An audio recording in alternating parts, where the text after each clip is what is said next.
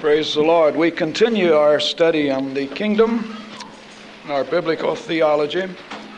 I believe we pointed out last time there are certain views of the kingdom.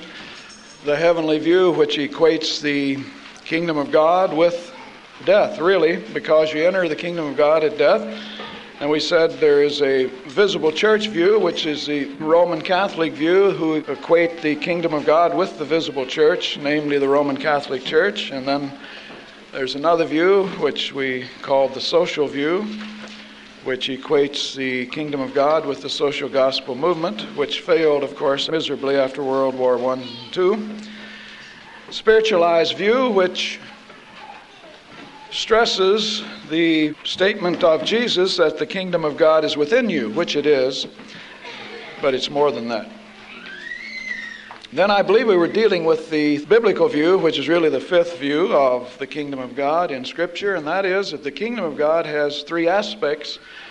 It's a present possession. The kingdom of God is within you. In that sense, it is spiritual. It's a future realization, and that is the millennium, when Jesus comes and sets up his reign and rule. And then there's an eternal hope, which is the eternal kingdom. And Scripture shows all three kingdoms. We gave you the Scripture for that.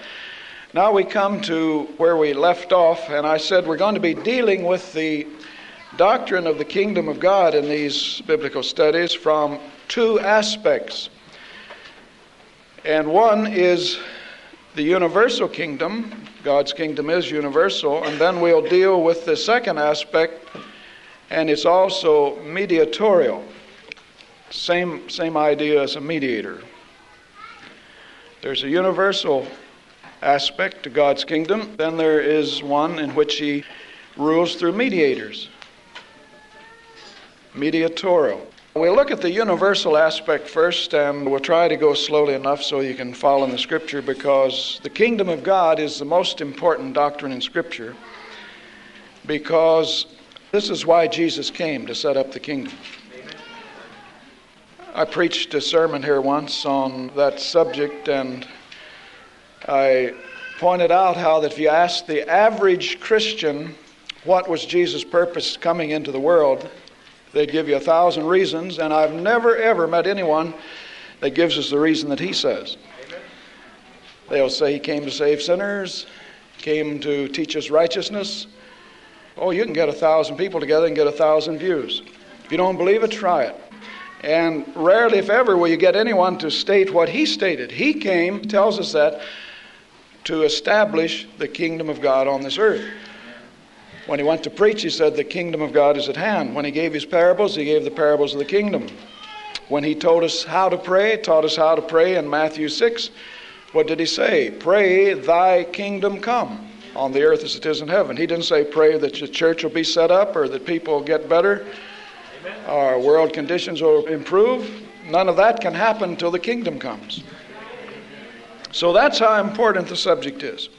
It's the central theme of the Bible. God's purpose in history has one purpose, and that is to establish his kingdom on the earth. If you keep that in mind, you'll see that this is not just another study to finish up theology. It comes last, but actually it's first and last. God had a kingdom before history started. Now we're looking at the universal aspect. Let's give a definition of it first. A definition of the universal kingdom. Now we're not talking about universal church. Don't confuse the two. There's no such thing as universal church. It's always local and visible. The universal kingdom of God is the eternal, unlimited, and sovereign reign of God over all things. If you want to put over all the universe, that's all right, but it's bigger than the universe. If you think of the universe as something created, it's the rule of God over all things, whether visible or invisible, as the Scriptures show.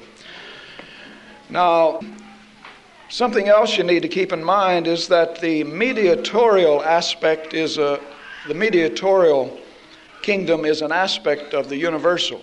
You don't really separate the two. The universal reign of God has always been.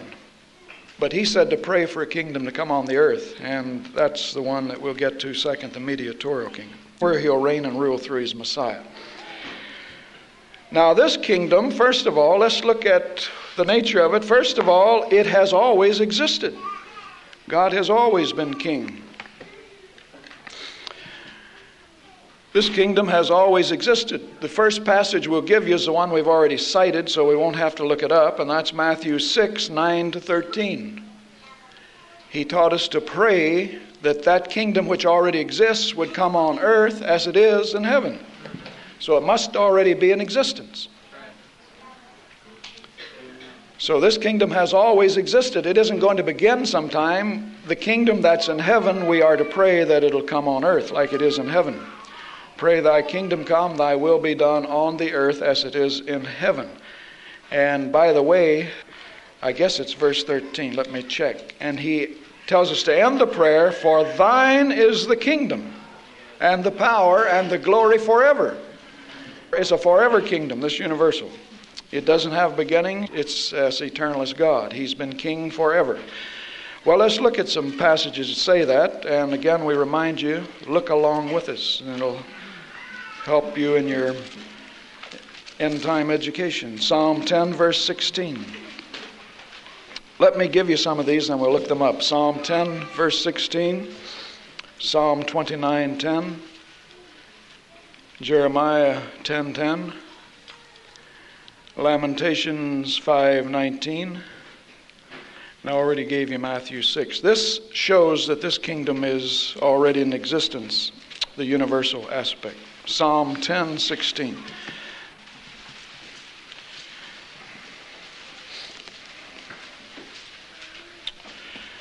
The Lord is king forever and ever. Well, that's all you need. That's all you need out of that statement to prove it's always existed. He's king forever and ever. He was king before he created anybody to be king over. Now, I know you need a kingdom to rule over and subjects, but he is a king by his nature. He's king forever and ever. So since everything but God is created, then he had to be a king. If he's king forever and ever, he had to be a king before he had a kingdom. And then Psalm 29:10. The universal kingdom is eternal. It didn't have a beginning. It's just because God is king. Psalm 29:10. The Lord sitteth upon the flood. Yea, the Lord sitteth king forever. So the psalmist knew that he was an eternal king. In Jeremiah 10:10, let's see what the prophet says.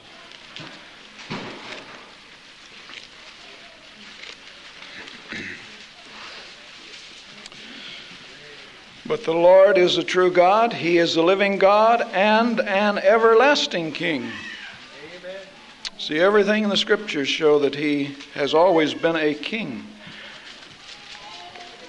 Lamentations, Jeremiah also wrote Lamentations, so let's see what he said over there in 5:19.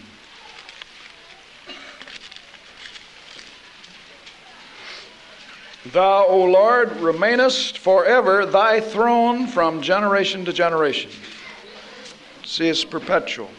It's eternal, it's everlasting, it's forever. It perpetuates itself. So this kingdom has always existed, first of all. Then another aspect to it, this kingdom is unlimited in scope. Of course, it'd be redundant to say the universal kingdom is universal, but that's really what we just said. It's unlimited. It's universal. The universal kingdom is universal. That's what we're saying, if we can get away with it. 1 Chronicles, I'll give you the scripture, then we'll look them up. 1 Chronicles 29, 11 and 12. 1 Chronicles 29, 11 and 12. Daniel 4, 17, 25, and verse 32. 4:17, 25, 32. He must have memorized that one. He said amen before we looked it up. Romans 13. And Colossians 1, 16 and 17. A universal kingdom. All right, 1 Chronicles 29. Now, Chronicles, you know, comes right after Kings in the English Bible. Comes right after 2 Kings. This kingdom is unlimited and universal. 1 Chronicles 29:11 and 12. Thine, O Lord, is the greatness and the power and the glory and the victory and the majesty. For all that is in heaven and in earth is thine. Thine is the kingdom, O Lord, and thou art exalted as head above all. Both riches and honor come of thee, and thou reignest over all. So right to that point is where he's saying that the greatness of the kingdom is his, the power. Jesus said to pray that way, that the power of the kingdom is God's. For thine is the power and the glory. Exactly what he said. His kingdom reigns over all. Now you take that fact that God is reigning in heaven and earth with some of these other passages, like Daniel chapter 4.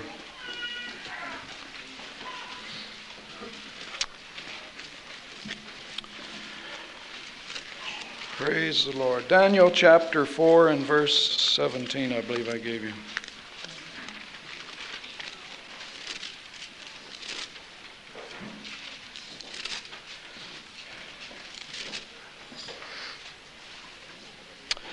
Beginning about the middle of the verse, because the first half needs a little explanation to whom he's speaking and so forth.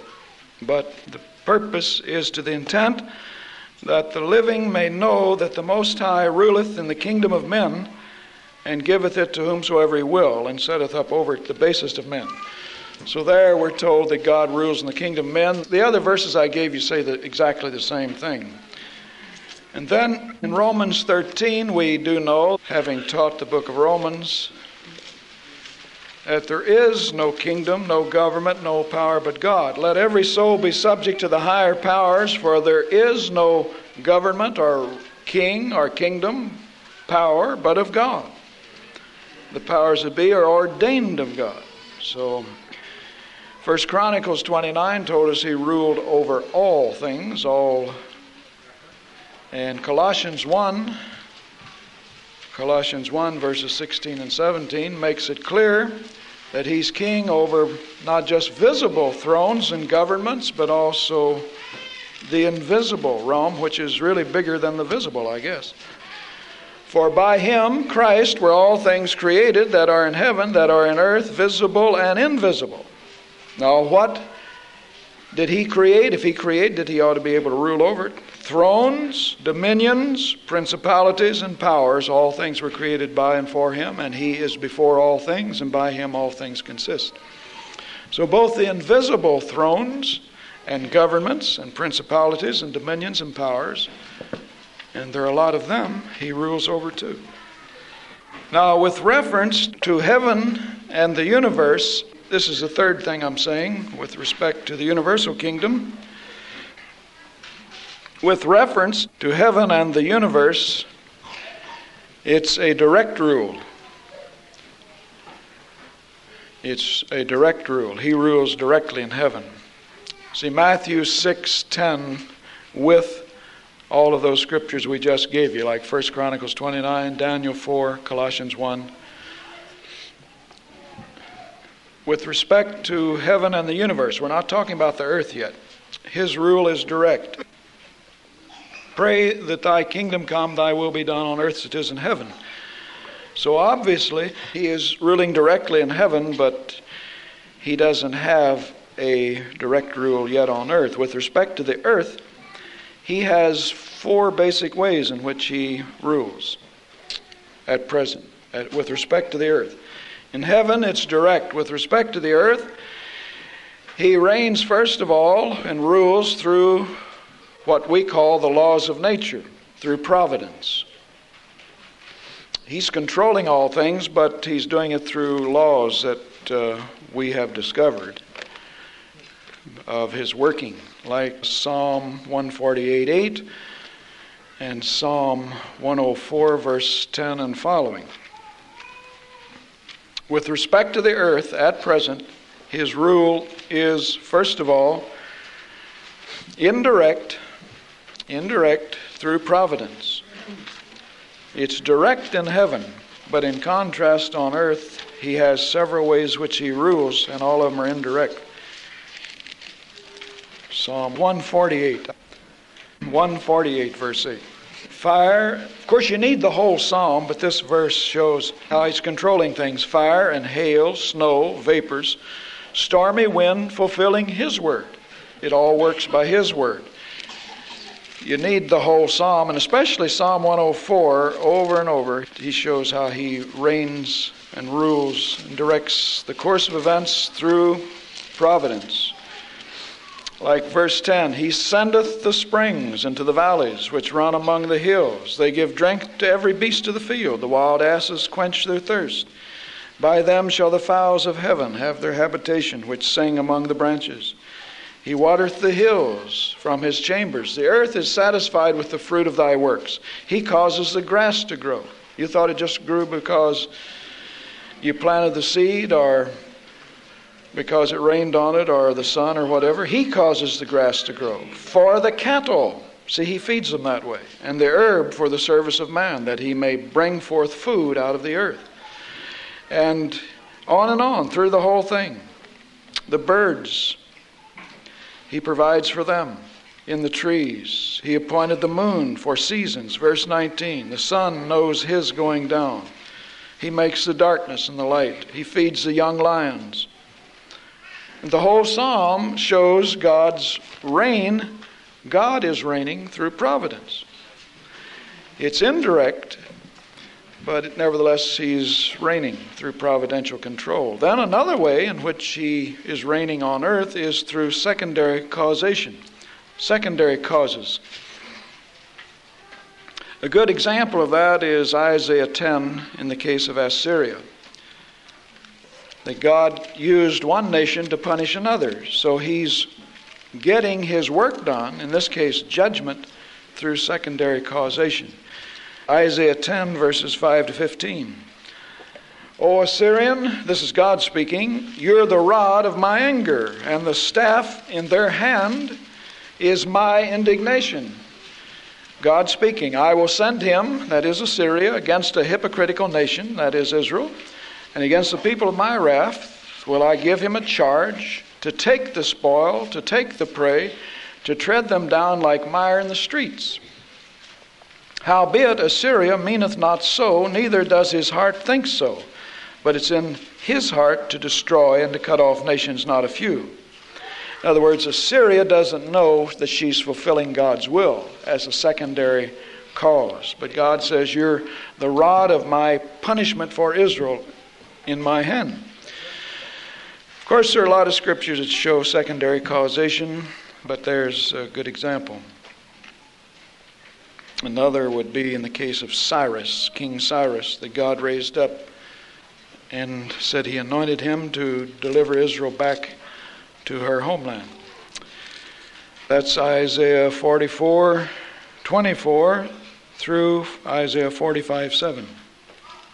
44:24 through 45:7. You might take that with Ezra 1:1, where he uses secondary causation. Then a third way that he rules on this earth, indirectly of course, is through mediators, which we will get to in the second half of this study, the mediatorial kingdom, but this is a way that he's ruling on the earth now. A third way is through mediators. Now, in the case of Israel, it would be through the kings. Like David, God ruled through the kings. And he spoke, giving his laws and so forth, through a mediator like Moses. Instead of him coming down and doing this, he spoke through his chosen vessels.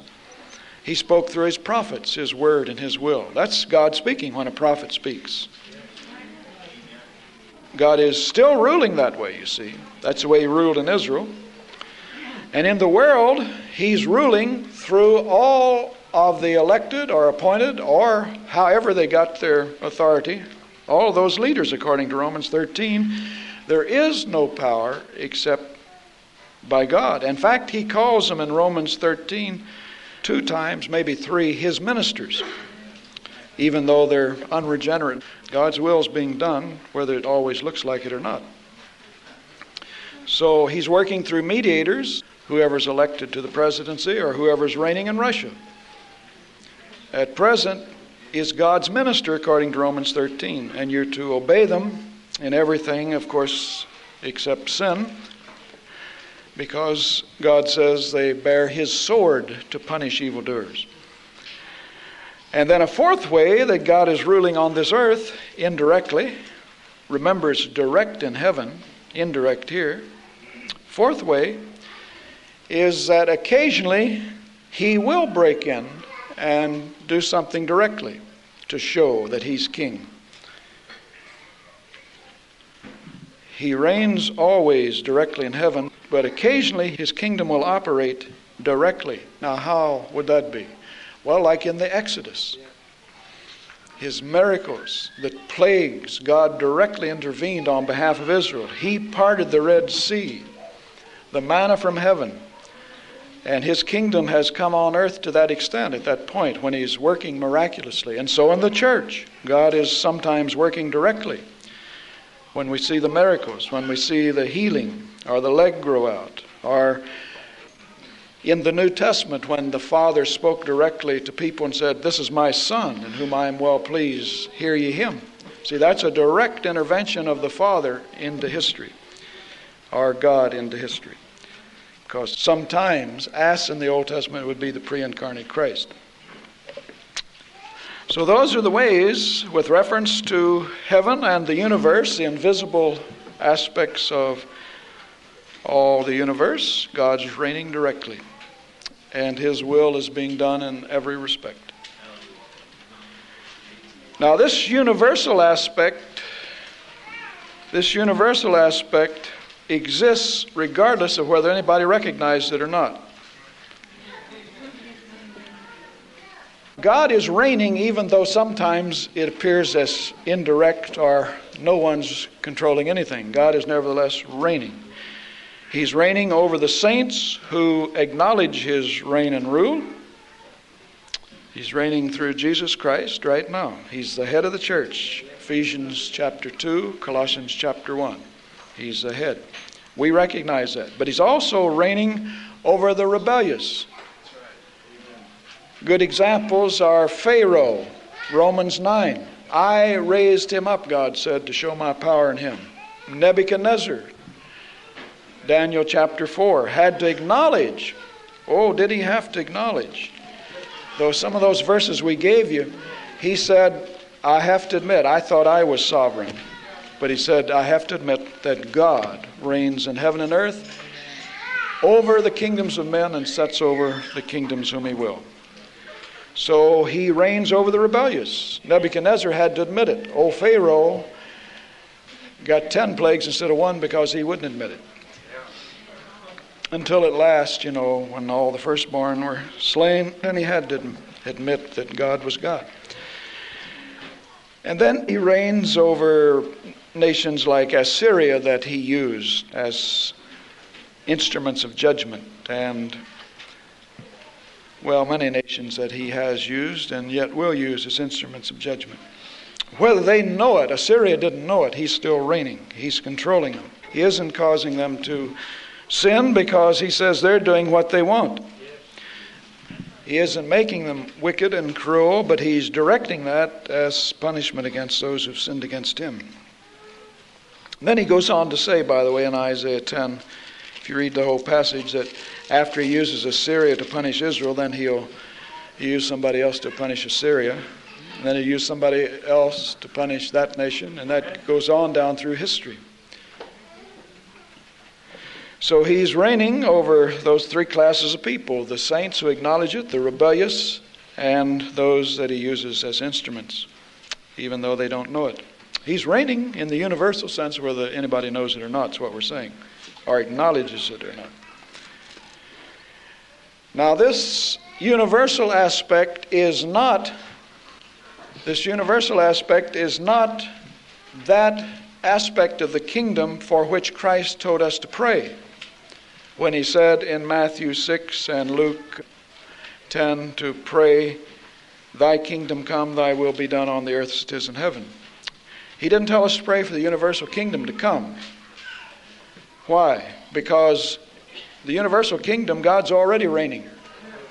We just have been saying that all along. Whether people acknowledge it or not, He's reigning. And anybody that doesn't believe it, just get out of line and He'll take care of that nation or person in due time. He's already reigning in heaven. His will is being done there in every respect. The universal aspect, He's reigning over the universe. In these various ways we're showing you. He's already reigning. So He didn't say to pray for that, for God's providential kingdom to come, because He's already reigning through providence. He's controlling the course of the stars and the moon, the sun. He is controlling the elements. If it doesn't rain, then you can blame the devil, but God is in control. That's right. The famines and the plagues and the judgments, the earthquakes and all have been predicted as one of the signs of the end times. So God is already reigning. So Jesus didn't say to pray for that. What He said to pray for, the key is in Matthew 6 and verse 10. It's already there. He said to pray, Thy kingdom come, Thy will be done on earth as it is in heaven. That's the aspect to pray for. Because His will is not being done on earth except in His overruling providential way. His sovereign will is ultimately getting done, but obviously sinners are not doing His will. So He didn't say to pray for the universal kingdom, in which His will in the ultimate sovereign sense always gets done, but to pray for God's will to be done on earth as it is in heaven. So that would have to be the mediatorial aspect of the kingdom that we are to pray for. And of course, I suppose everybody who prays that is thinking of something happening on the earth, even though they may not be biblical in their concept of what the kingdom is. I mean, why would you pray, Thy kingdom come, Thy will be done on earth as it is in heaven? Even if you're amillennial, even if you spiritualize the kingdom, some aspect of that kingdom you're supposed to be praying for that this whole earth embraces. Oh, I recognize that most Christians that pray that in sort of a liturgical way, memorized prayer in unison on certain occasions, let's stand and recite the Lord's Prayer, probably are not even listening to their own words many times, if not most of the time. I can send code without thinking about it, just like I can type without thinking. And if you learn a prayer by rote, you can talk to somebody by code while you're reciting the Lord's Prayer. Or type. Can't you type and talk? I can. That aspect of praying for the kingdom to come and Thy will be done on earth as it is in heaven, what are they thinking about? And those of us who believe in a literal kingdom as the Bible teaches to be established, then what are you praying for to come on earth? The universal kingdom of God, that's been in existence from eternity. Before He created this world, He knew just how He would control it. He wasn't going to shout down out of heaven. He wasn't going to come down here. He was going to control it through all of these ways we've mentioned. Until His kingdom was established on the earth, and His will is done on earth as it is in heaven. That's a prayer you shouldn't pray unless you're praying for His kingdom to come on the earth. He says, pray, Thy kingdom come, Thy will be done on this earth as it is in heaven. There's no way His will can be done except through His kingdom, and He said to pray that it be on earth where His will is done. So you shouldn't pray the prayer unless you're praying for something to happen besides what's already happened. And that brings us to the mediatorial aspect, and I think it'll become very clear that this was God's purpose in history, not to establish a universal kingdom, that already exists, but to establish His kingdom on earth where He reigned and ruled. Now, believe it or not, that kingdom began in the garden. That was God's intention. Of course, He also knew that it wouldn't be established till Messiah or the last Adam came. Not the first one, but the last one. Now, a mediator is a go-between, a representative. And the definition of the mediatorial aspect of the kingdom, we gave you the definition for the universal, is the rule of God through a divinely chosen representative who speaks and acts for God.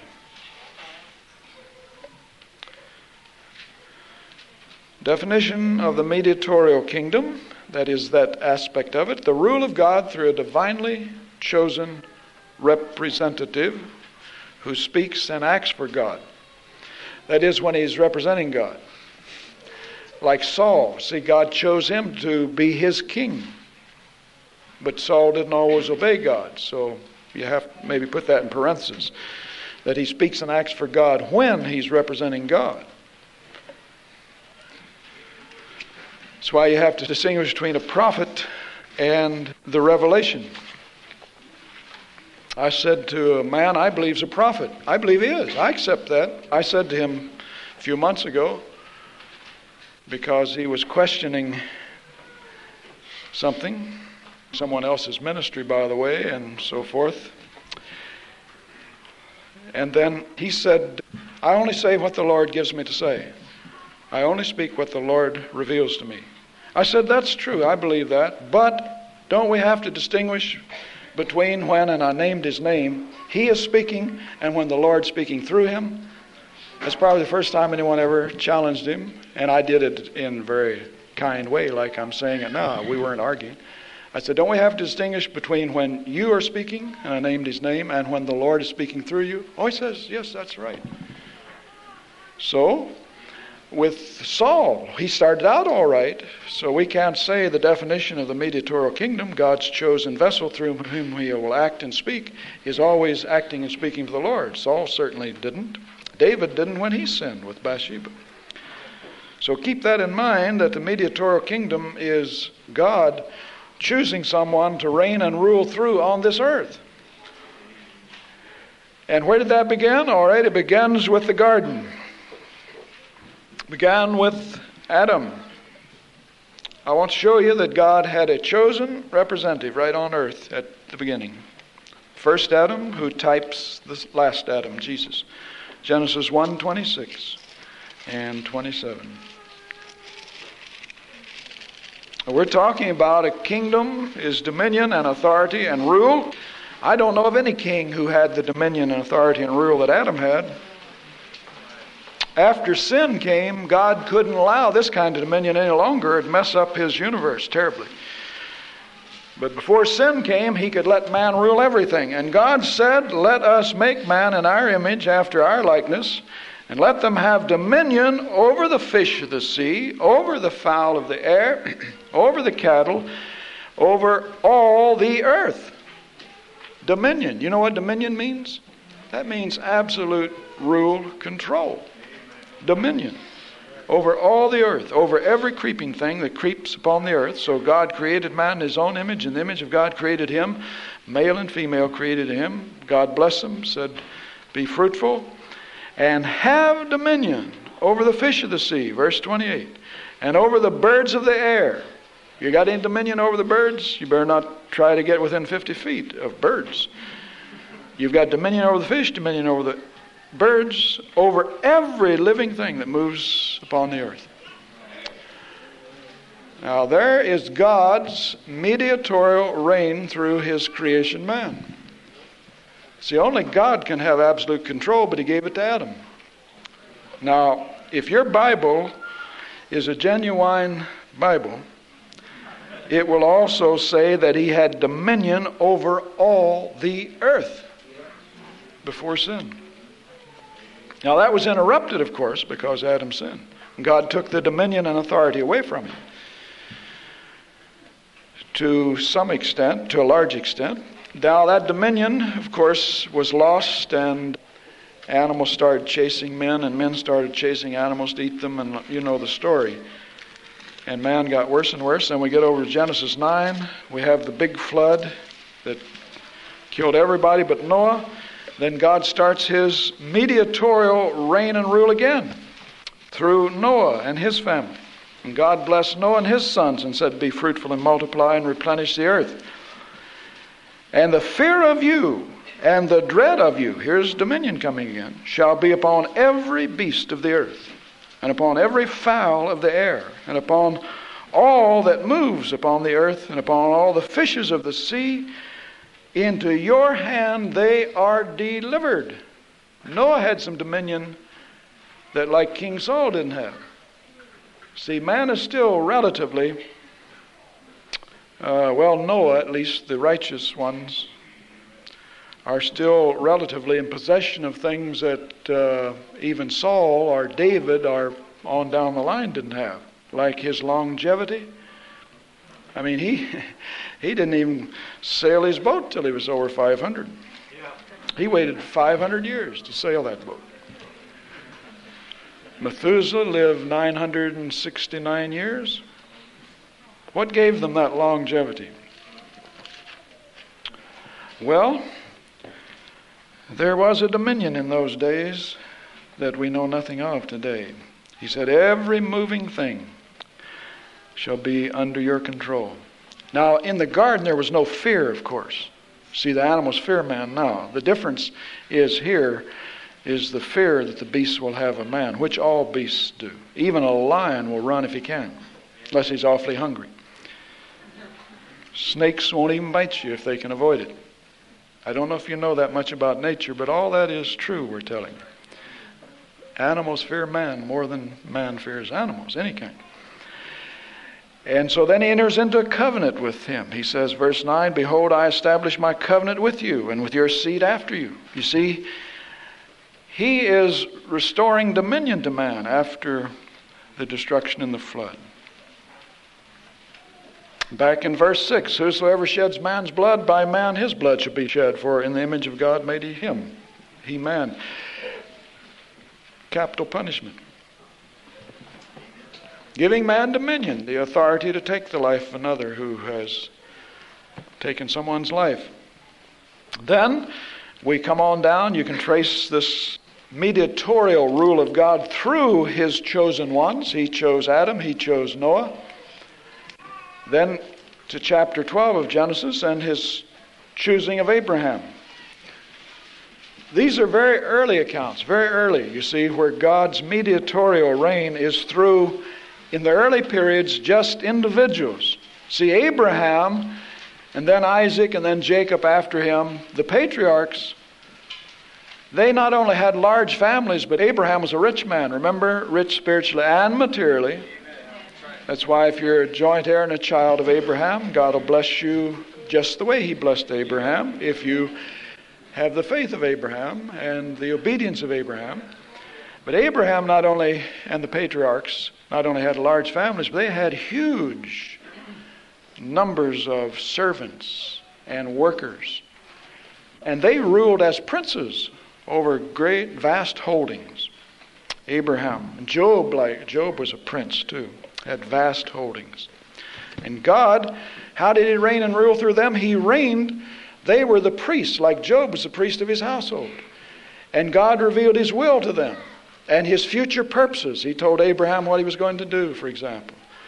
And so they became recipients of the authority and the word and the will and the purpose of God. So he was ruling, God on earth was ruling in a mediatorial way through just one individual for long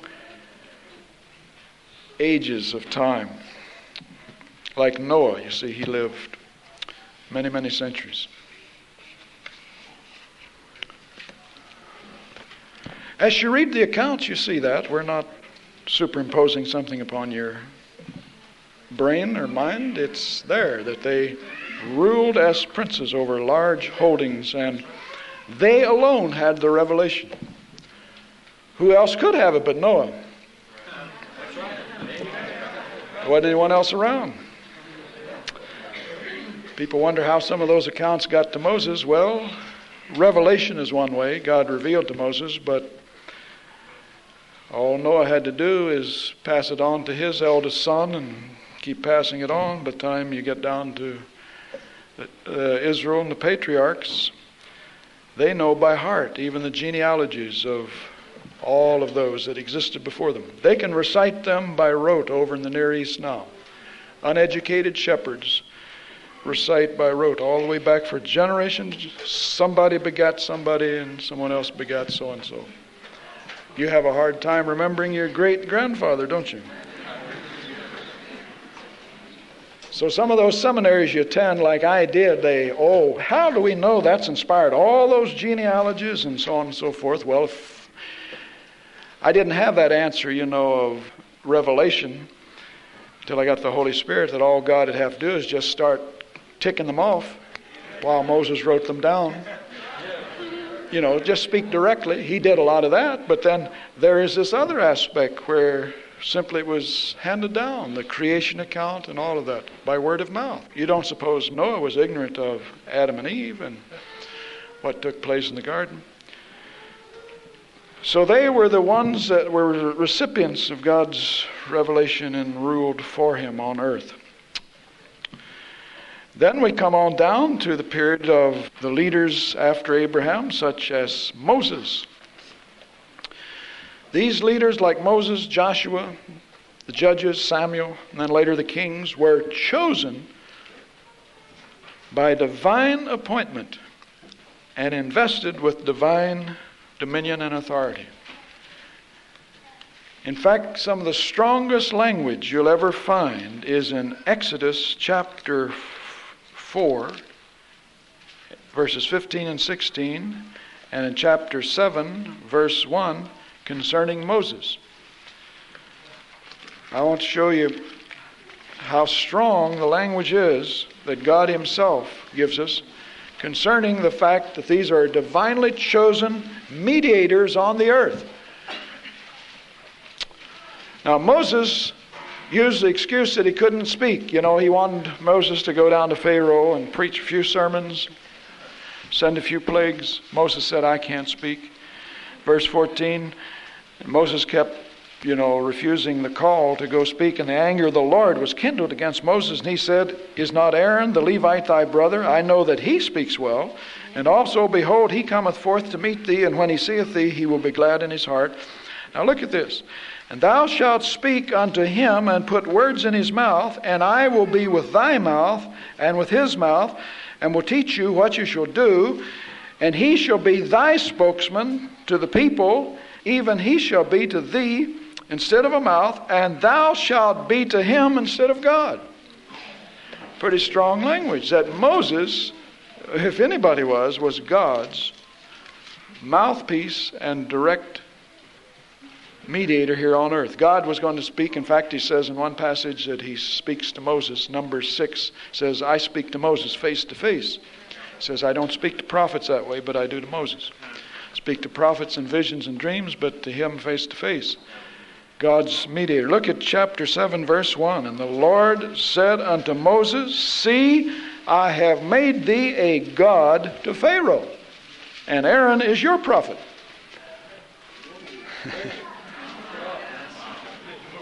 So when we're talking about the mediatorial reign and rule of God, it was quite direct in Adam, and then the strongest manifestation of that, of course, is now at the Exodus and in Moses, because God is now going to raise up a kingdom that's going to be his, and he's going to sit literally in spirit form, of course, on the throne in Israel until they reject him.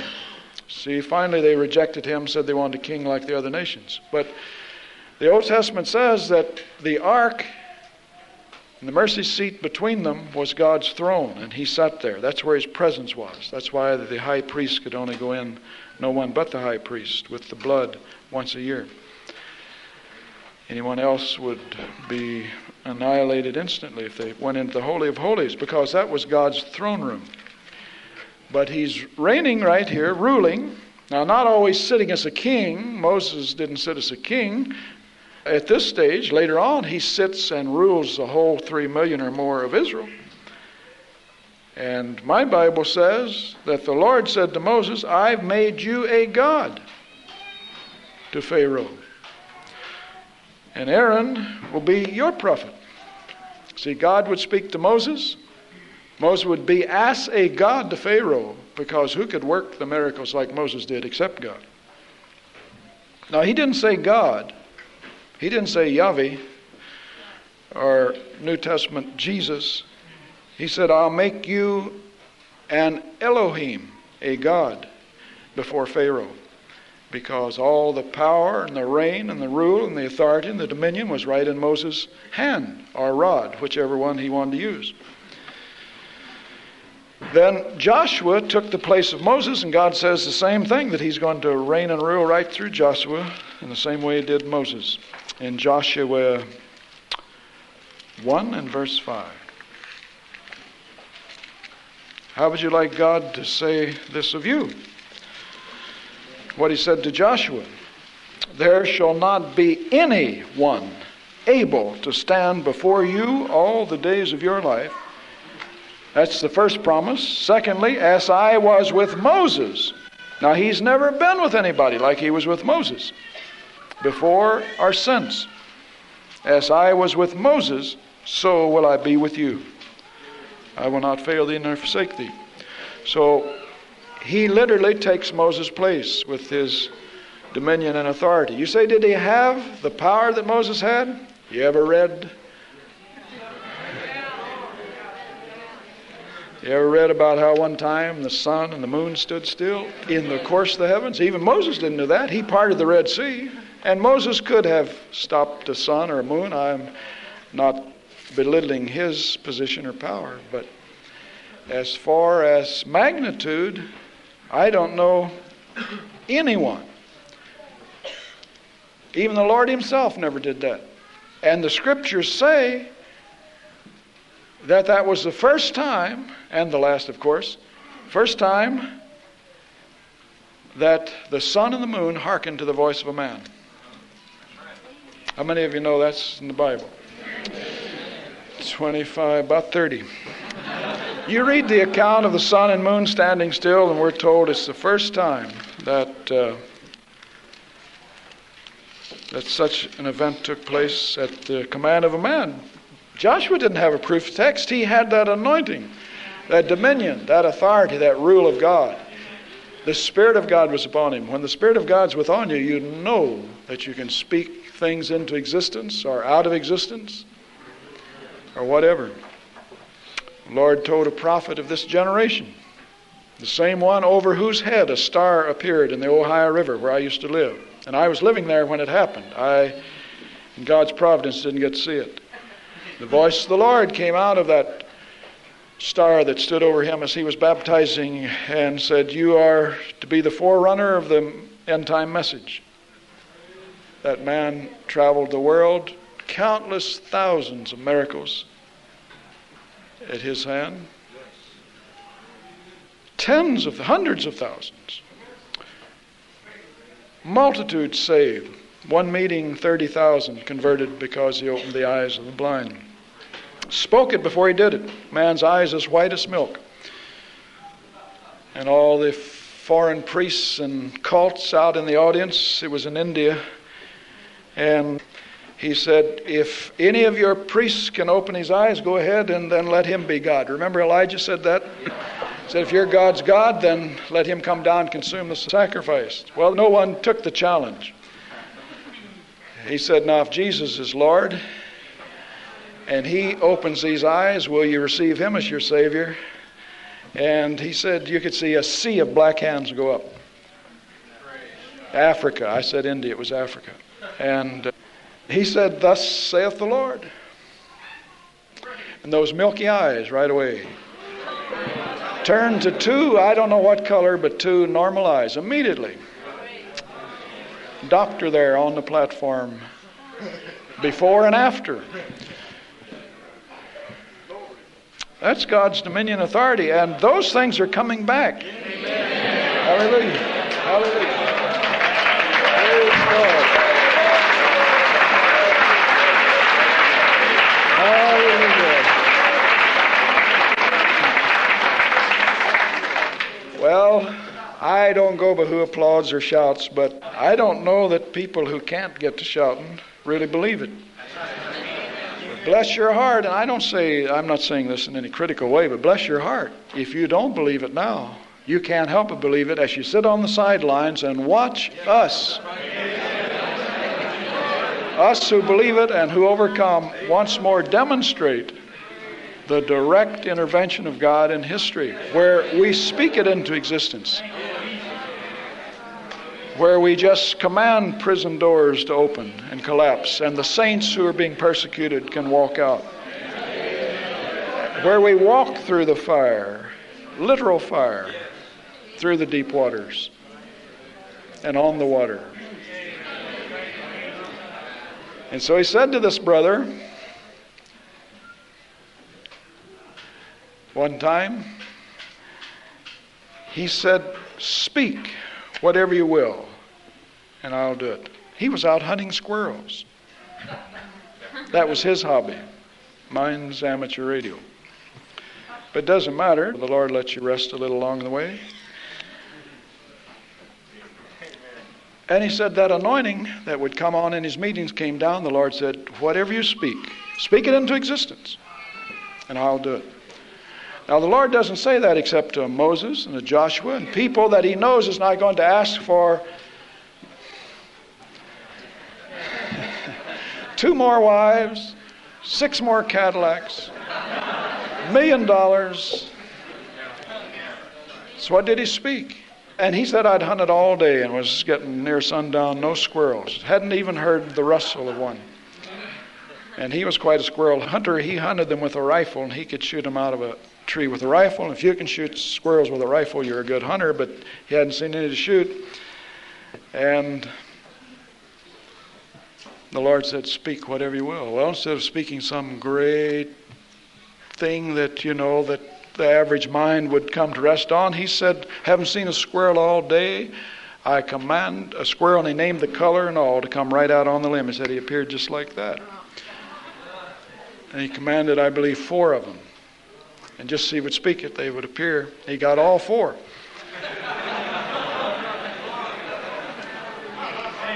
You say, why would God do that? Well, the same reason he would save you or provide you with bread, or in his grace and mercy and love demonstrate to you that he's God. Because he wasn't just giving him squirrels, but he was an obedient servant. He was constantly using him supernaturally to minister to others, so why not? Another time, the same situation arose when he was dealing with a mother and her 3 skeptical sons there who ridiculed him and his ministry and religion and Christianity in general. And that anointing came on him, and he said, "Mother, whatever you speak, the Lord's going to give you. Thus saith the Lord." "Oh, what shall I ask for? What shall I ask for?" She said, "If God would just save my 3 sons." They were there snickering and laughing and ha, ha, ha. He said, "In the name of Jesus, it's done." And said immediately they fell on their knees, repented, gave their hearts to Jesus. Hallelujah.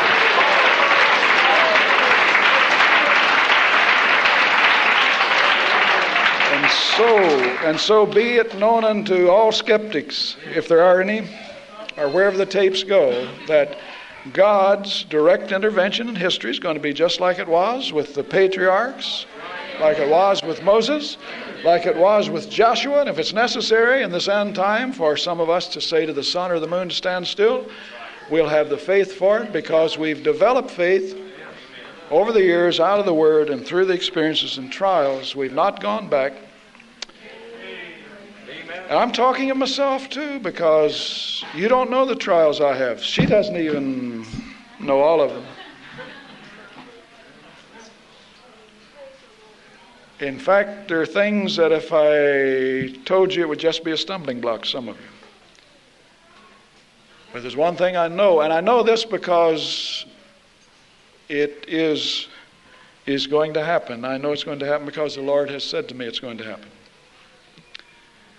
That man's ministry and ministers like Joshua and Moses are just types of what will happen in the end time. Praise the Lord. Now, do you realize I've been talking under that anointing for about 10 minutes?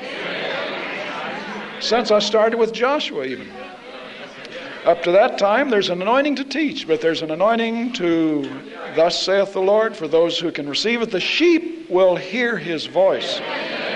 They're not looking at earthen vessels that still having trials and tests. I had one out in Colorado that she doesn't even know about. And I used my divine armor against it. Lying symptom. Hallelujah. I just said, it shall not be.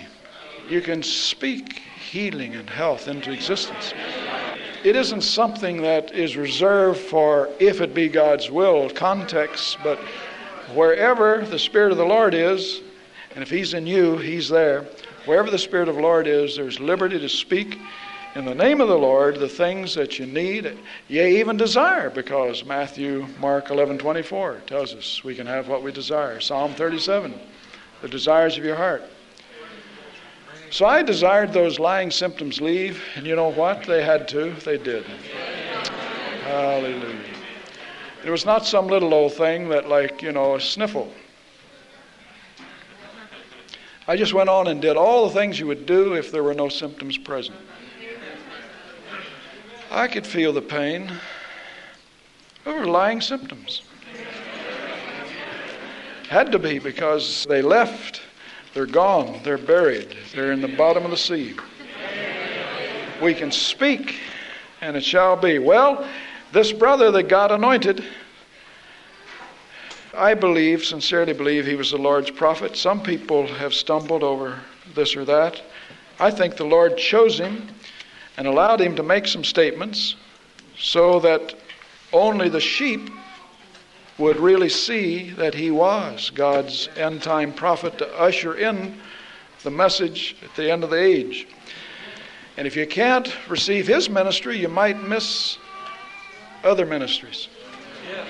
Well, you say, who are you talking about? Well, if you don't know, it doesn't matter, because we're telling you about the ministry. If you do know, then maybe we've helped you a little along the way to see that God chooses earthen vessels. David, adultery, murder, type of Christ. Not that we condone that. And this man was never guilty of anything like that. He's made a few statements that people have not been able to receive, and so I say I think God sometimes allows things to happen. Just allows it. Wouldn't have to be that way, just allows it. So that people can follow God and not man. And see that we're just all earthen vessels.